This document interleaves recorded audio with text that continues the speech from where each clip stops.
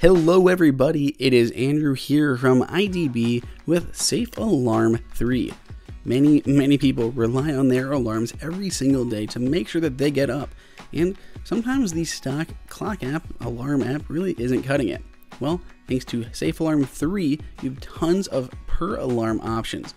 So we're going to add a new alarm inside of the clock app. Of course, you can set the time on the top here, just like as you always could.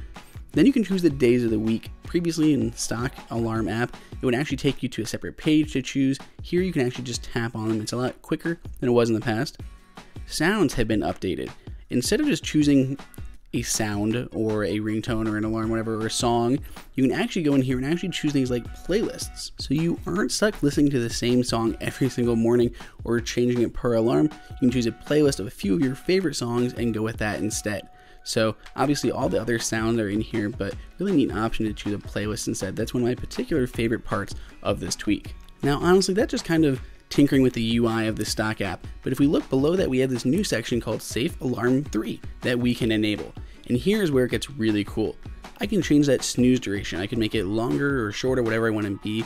I may want to make it 10 minutes instead of 9, a more even number.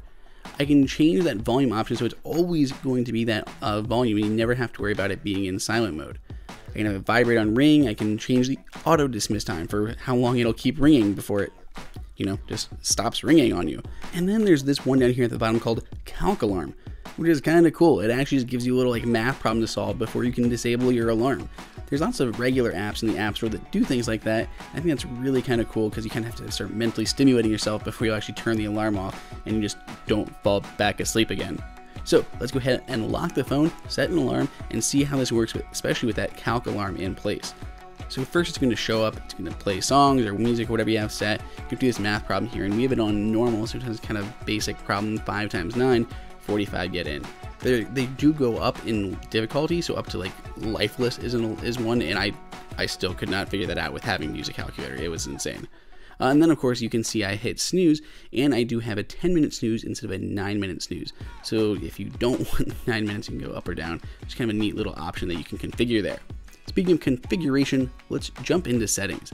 So of course we have these options on the top for the different button actions, the sleep, volume, and home buttons. And you can choose what each of those buttons do.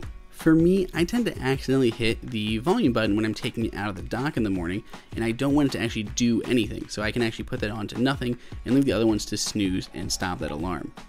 You can also flash the screen, so maybe you want some additional light or you're hard of hearing and you want some other detail to help wake you up in the morning. You can actually have the screen flash and choose the color as well. Really nice little touch. Inside of the clock app, some basic settings here. You can actually turn on a light mode, bringing how back it was before. You can turn on tap to edit, toggle the all buttons, so you can control all of them at once, and that custom lock screen alarm.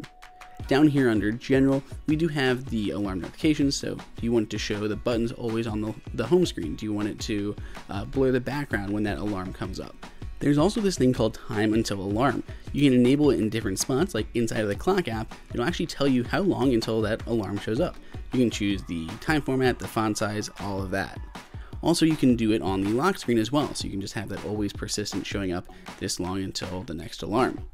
Then of course there are activator gestures you can use to turn on all the alarms or snooze alarm, stop, anything you want to do with those activator gestures.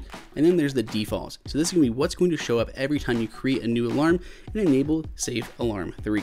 So that is it. This is an absolutely fantastic app, and it is available right now inside of Cydia for only $1.99, but it is built for iOS 10. If you owned a previous version, you can only pick it up for $1, and if you're still jailbroken on iOS 9, definitely check out the Safe Alarm 3 for iOS 9 version instead. Let us know what you guys think down in the comments. Give this video a thumbs up, subscribe. Till next time, this is Andrew for IDB.